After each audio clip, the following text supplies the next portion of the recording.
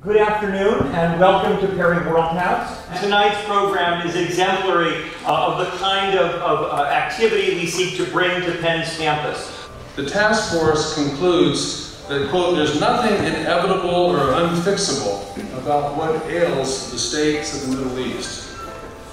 That the task force was led by distinguished statespersons of both parties gives us hope that perhaps there's nothing inevitable or unfixable about the political polarization within our own country, too. Well, I think the importance of the Middle East is that it's a crisis of the region that is coming out of the region and affecting all of us. This will end, and the question is how to help in getting a political settlement, that is part of it, and trying to get allies to work with us. We are at a critical point, an inflection point. The world is changing and America's role in it is changing. And I think it needs to start from the bottom up, and I think it needs to start especially from students. And one of the things we've learned is that the questions that we're getting from the students are much better than most of the questions that are being asked in Washington, and they're a lot harder. My question is, at the time of Trump's travel ban, the website Vox released an article entitled "Trump's Muslim Ban is a Huge Gift to ISIS." I'm wondering what I, a high school senior, can do to change what I don't like coming from our president, and specifically how I can impact policies that I find ridiculous, like this travel ban. You know, if your generation all turns out and votes at the 80% level, you can dictate the results.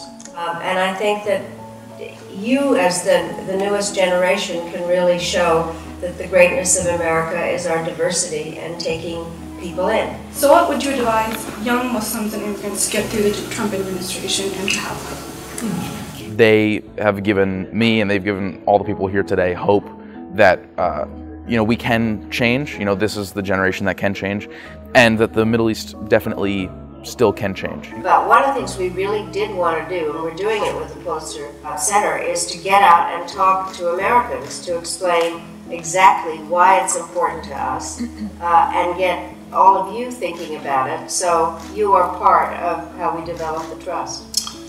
I feel empowered. I do feel like talking to someone like Madeleine Albright, to be addressed directly, it just made me feel like I do, the weight is on my shoulders.